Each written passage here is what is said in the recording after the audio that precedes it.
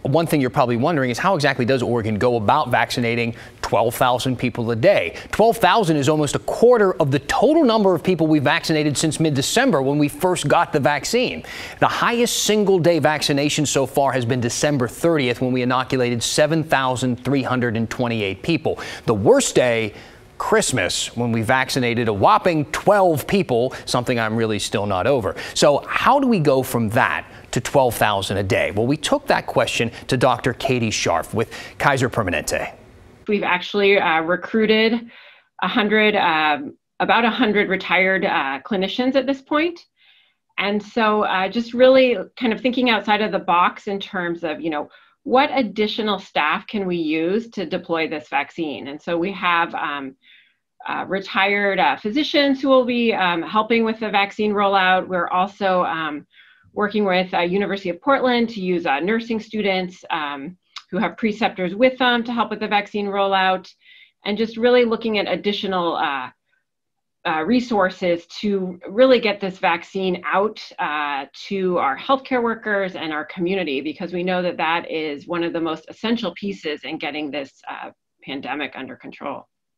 Now, look, a big question underscoring all of this, and considering the fact that this vaccine didn't poof, like appear out of thin air, why didn't we figure all of this out ahead of time? We asked Dr. Scharf that too, and here's what she told us.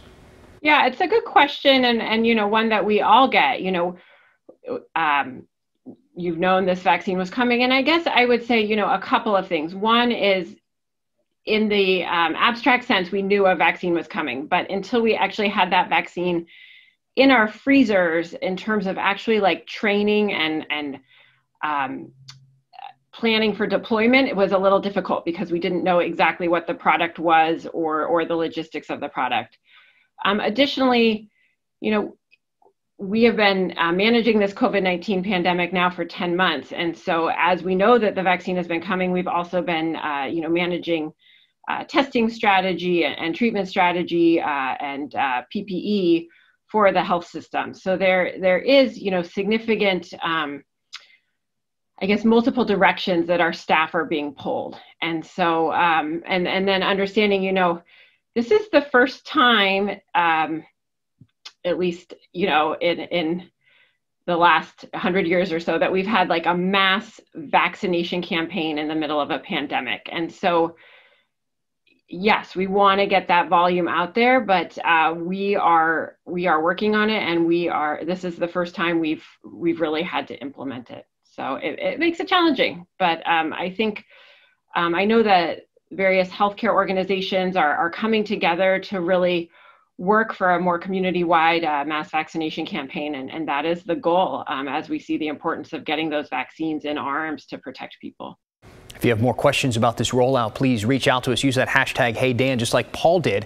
Paul asked us, how come the governor and state of Oregon have not called on the Oregon National Guard to help with the vaccinations and dramatically escalate the process? That's a pretty good question, Paul. It's actually one we've been getting a lot. Yesterday, we got it a ton after we criticized the state's vaccine rollout. We took your question to the Oregon Military Department. The Director of Public Affairs, Stephen Bomer, told us that they have actually been preliminarily meeting, talking about what would happen, how they would do it if the Guard could help out. But ultimately, they defer to the Oregon Health Authority to make the final decision because they are the lead agency. So we asked OHA, and the long story short, they said no National Guard yet. And the reason why was a bit surprising. OHA told us that if they did call in the Guard, it would be used to administer vaccines to groups that have been disproportionately affected by the virus, which in the past they have told us were Black and Hispanic communities. But today they said that those communities have a historic distrust of government entities. So, no Guard.